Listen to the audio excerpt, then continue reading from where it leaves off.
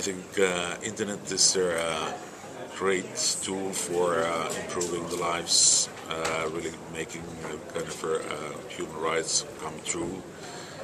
But of course, I think it's still kind of instrument that can be used in all different ways. And of course, it is then, like we were discussing today in here, that what is the role of the human rights and the kind of basic principles, that what kind of basic ethical and moral rules should be applied across the whole of the internet.